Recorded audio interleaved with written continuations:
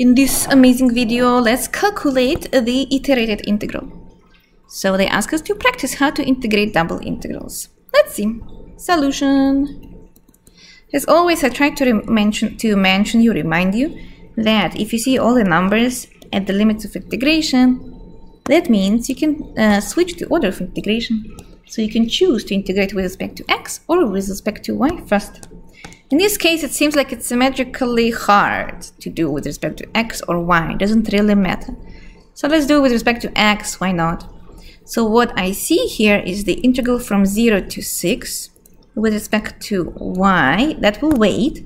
And I will start integrating with respect to x, integral from 0 to 3, as square root x plus y dx, where y is a constant because we're integrating with respect to x.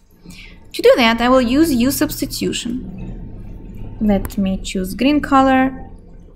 Let u be x plus y.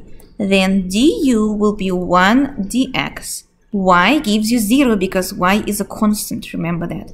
Y, I'll just write down in the pencil like so. That is a constant when you're working with respect to x. Then the integral becomes, remember, we also switch limits of integration. Sometimes we teach you how not to do it, but in general, you're actually supposed to do it. 0 becomes 0 plus y, and then, because, again, u is x plus y, and x is the one I am changing.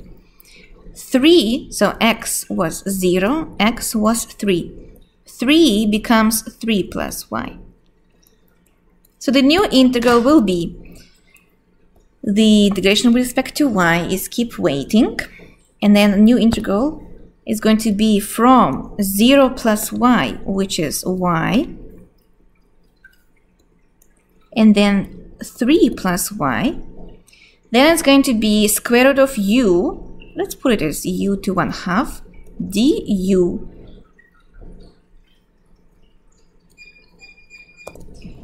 As you can see here, du becomes, dx becomes perfectly du. Usually you have to divide by the constant to see if we need to adjust the constant.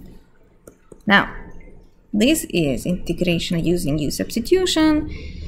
We finished U-substitution. Integral of u will be integral of u to 1/2 will be u to the 3/2, 1/2 plus 1 over 3/2. A bar from y to 3 plus y dy. Before we start integrating with respect to y, you have to finish plugging in your u, which is plug the top, 3 plus y, into the u, and then plug the bottom, which is u equals y. Let's kick out the constant outside of the integral. So 3/2 in the denominator becomes 2/3. Outside of the integral from 0 to 6, plugging the top gives you 3 plus y raised to 3/2 minus y raised to 3/2 dy. As you can see, there's no variables left in terms of x or u, so we can now integrate with respect to y. Again, we're supposed to do one more U-substitution here because of this part.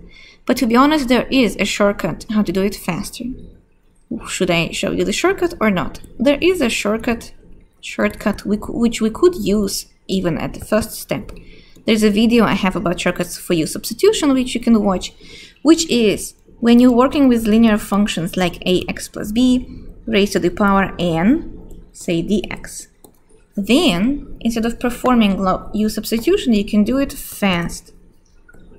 You just use power rule, n plus 1 over n plus 1, and then you divide by the leading coefficient a. So 1 over a dx. And that is a nice shortcut. I teach several shortcuts for sine, cosine, linear functions, logarithmic functions, and even exponentials. So let's just use this shortcut now, since I already showed you how to use U-substitution anyways. Or maybe while I was talking, you already finished the problem because you already know what to do. 2/3 integral of 3 plus y to the 3/2 becomes 3 plus y, 3 halves plus, let me write down for you, 3 halves plus 1, which is 2 halves. That gives you 5 halves divided by 5 halves, minus, let's distribute 2/3, this one in blue, 2/3, 2/3, minus 2/3 y, also 5 halves over 5 halves.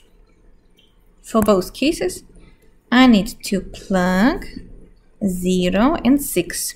And I don't have to write down that it is about y because there's only one variable left. Okay, simplifying everything carefully. This should be outside. Let's not forget. So I have 2/3 multiplied by the reciprocal of 5 halves. It's going to be 2/5. 3 plus 6 raised to the 5 halves. Not minus 0, so be careful about that. So I will open parentheses in pink. Minus 3, because I'm plugging 0, raised to the 5 halves. Now closing. Minus 2/3 multiplied by 2/5. This one will have one of the zeros, times 6 raised to the 5 halves minus 0. Again, lots of algebra, so let's calculate that. Let's see what is going to happen. 2 times 2 is 4 over 15. In parentheses, I have 9 raised to the 5 halves minus 3 raised to the 5 halves. Multiplied by that, minus 4 over 15, 6 over 5 halves.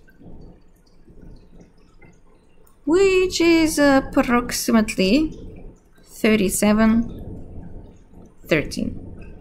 So you could actually simply factor out and simplify, but this is the answer.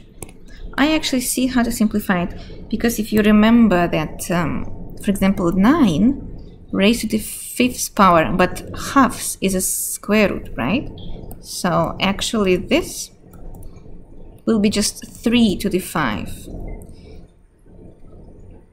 But does it make it easier? Not really, so I'm kind of not in the mood to keep simplifying it more. You could factor out 4/15ths, I guess, to make it look nicer.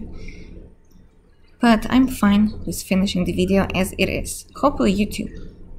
Move on and learn more integration versus working with fractions and using calculator. So definitely have fun with integration instead.